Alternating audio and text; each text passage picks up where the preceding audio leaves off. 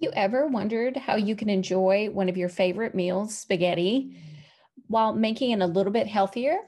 Well, one of the things that I do is I make my spaghetti using spaghetti squash instead of pasta. Here's how.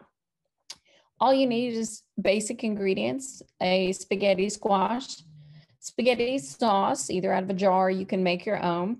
I use lean ground turkey meat to make it a little bit healthier, but lean ground beef, or we've even used deer meat as well, is perfectly fine.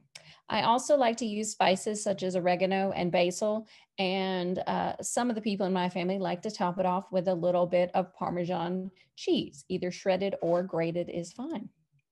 So the first thing that I do is I microwave the spaghetti squash about 3 to 4 minutes because it's really hard and really tough and you can't cut it without softening it up a little bit. So that's how a little trick of the trade that I've learned to soften it up so that I can slice it.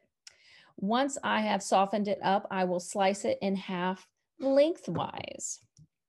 Then I will use a spoon. I'm going to scrape out all of the seeds, all of that just kind of gunk, that you find in spaghetti squashes or pumpkin. Then I'm going to take those two halves and I'm going to turn them upside down.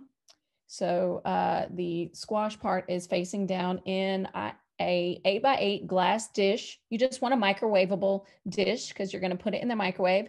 I add about just a tablespoon of water, and I heat it for an additional 6 to 7 minutes to fully cook it. You can cook your spaghetti squash in the oven as well, but this is a quick way to get your spaghetti squash cooked. While that is going on in the microwave, that's when I start browning my meat. It's going to take a couple of minutes, and then you can add in your jar of spaghetti sauce, or you can make spaghetti sauce from scratch. It's fairly easy and a healthier way of doing it.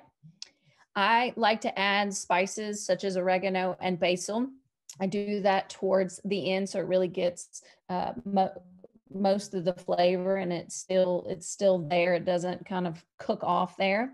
And you're just going to stir that together and heat it until it's ready to serve.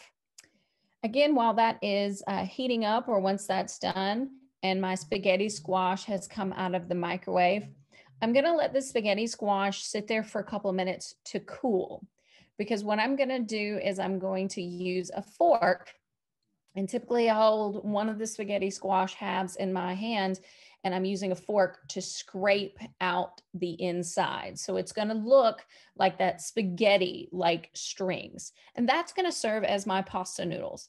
The reason you want to cool it, again, is because I have to hold it to really get a good grip to scrape it out. And otherwise it can be a little too hot for my hand to be able to hold it.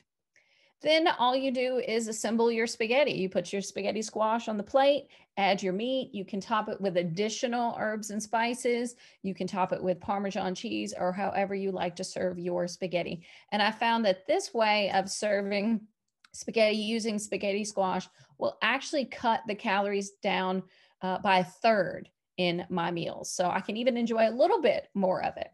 This has been Jennifer Brown, Family Consumer Science Agent with the North Carolina Cooperative Extension Service, and your food for thought recipe for today.